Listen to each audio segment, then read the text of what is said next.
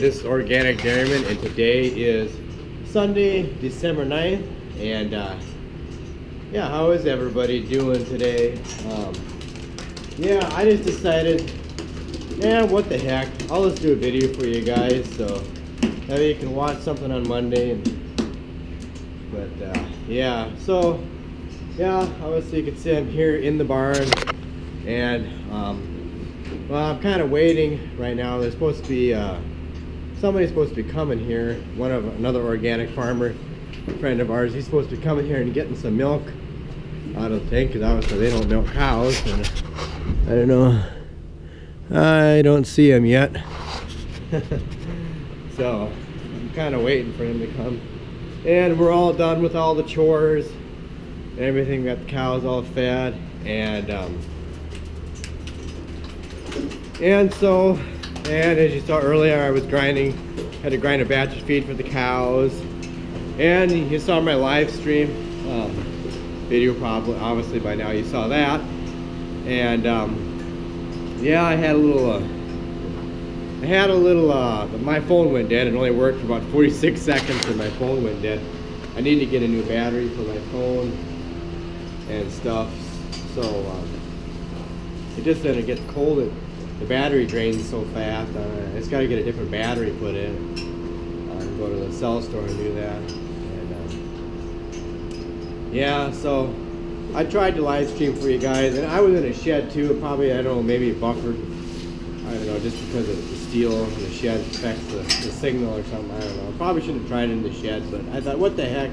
I'll give it a try. See what happens. But yeah, so anyways. I guess the main thing I wanted to talk about in this video, because obviously I'm in the barn, is we're kind of having a little spout of winter dysentery in our herd, and I don't know about any other organic or conventional dairy producers out there. If you've been having trouble with winter dysentery, if you don't know what winter dysentery is, if you're a non-dairy farmer and you don't know much about it, I'm going to post a link down in the description about describing what it is, so be sure you check that out.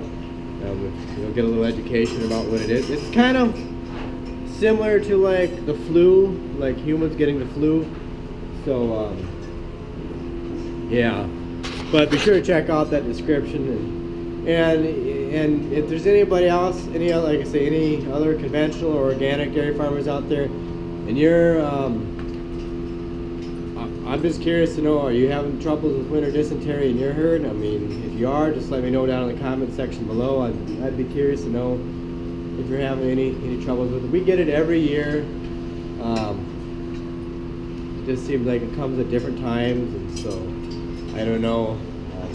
This year it came a little bit later. Normally sometimes we get it earlier, but it's been kind of running through the herd. It started maybe early last week, maybe Monday, Tuesday. We started getting it, and it's just kind of been,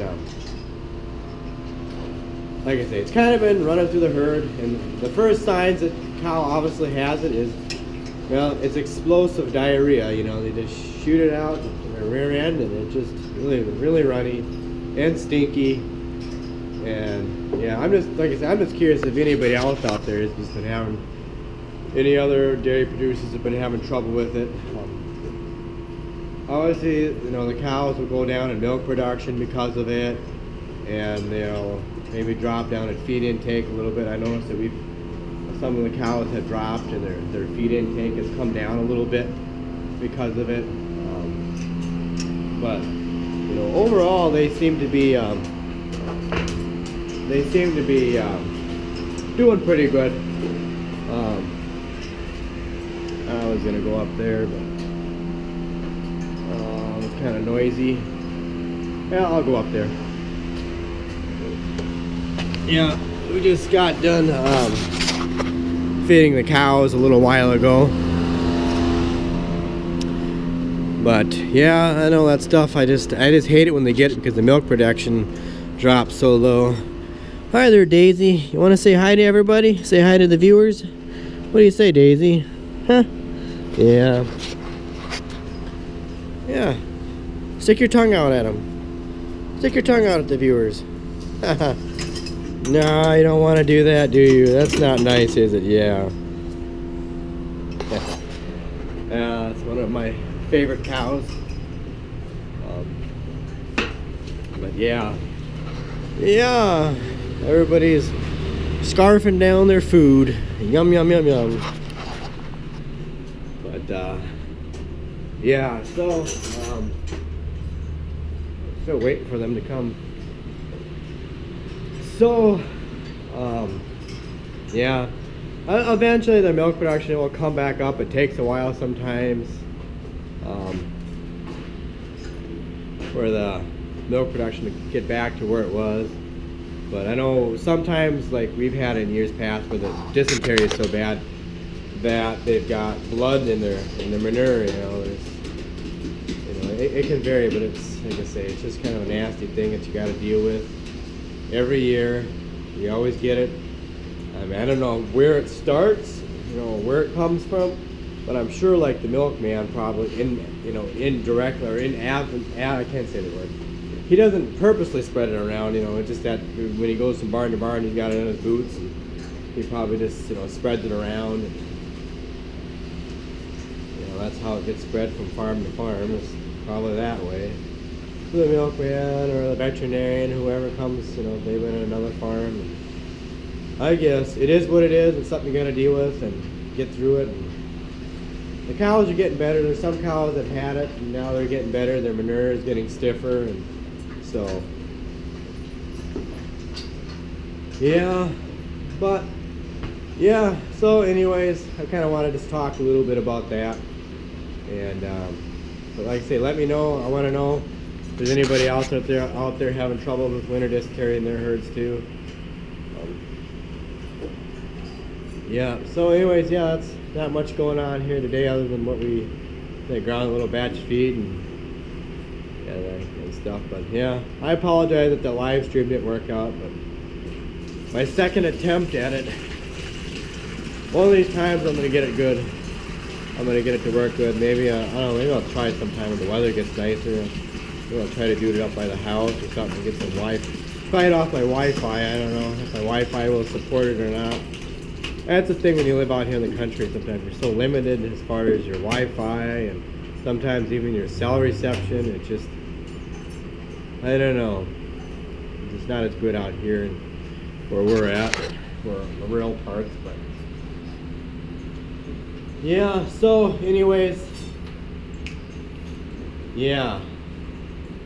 But as far as tomorrow, Monday, when you watch the video, I'm going to try to get a video of it too. Actually, that guy that does that mating service, they call it AAA mating service, he's going to be coming tomorrow and mating up some of the new heifers and stuff that haven't gotten mated up yet. So maybe I'll try to get him doing that. Who knows? Maybe I'll even interview him. I'll see what happens. Maybe he doesn't want to be on camera either. Not everybody, like I say, wants to be on camera. But I'll see what happens. But anyway, I'm still waiting on that. Still waiting for the guy to come get the milk yet. They like drinking raw milk, so right out of the tank. So normally that's what we do too, just drink milk out raw out of the tank. And hopefully tomorrow I'll get my contacts. I do actually have. I'm wearing one contact right now. I only had one left, and so I put it in my one eye, because one eye is worse than the other. My right eye is the worst eye. It's really blind. I guess I've had some incidents when I was a kid. There was one time I was digging a hole with a little stick, and I took and jabbed my eye with a stick, and then I spilled barn acid on it one time. I got, you know, chemicals in it one time. My right eye is really, oh yeah, and then one time when I was younger too, my oldest brother, yes, Robert, if you're watching this, you probably remember it. We were playing a game of baseball and we were using a tennis ball, and I was pitching the ball, and my oldest brother, he smoked the ball, and when he hit it with the baseball bat, it just hit me right in my right eye. So I've had like 3 injuries to my right eye. So my vision in my right eye is the worst. So when I get contacts, I have to have a thicker one, you know, or one with a stronger contact on there. So yep, so that's what happened. I damaged my eye once, so, and yeah, so anyways, yeah, but I got one in contact in anyway, and at least I figure my brain, you know, kind of adjusts, so it's almost like I have two in, but I don't. My brain is kind of adjusting for it a little bit, so it helps me see a little bit. I figure if not, I can at least close one eye and see, because when I'm in the barn changing cows, it's like I can't see if they're done, if the milk is done coming in, because my vision is so blurry. So I figure at least if I could close one eye and look like that, then I could see it. I know it seems kind of silly, but it is. But anyways, I think he's gonna be coming here pretty soon, and I need to get going. So, but anyways, I hope you enjoy this video. If you enjoy it, please give it a thumbs up. If you have any questions, drop them down in the comment section below. And like I say, let me know if you any other dairy farmers out there, if you're having trouble with winter dysentery, I'd like to know. And thanks everybody for watching this video. And please, if you have not hit that subscribe button, you're watching my videos every day, and you haven't hit that subscribe button, what are you waiting for? Go ahead, hit that subscribe button.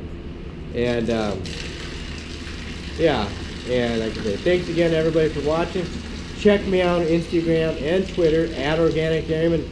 Check out all my other videos, and I guess that's about everything I've got for today's video. So I'll catch you later.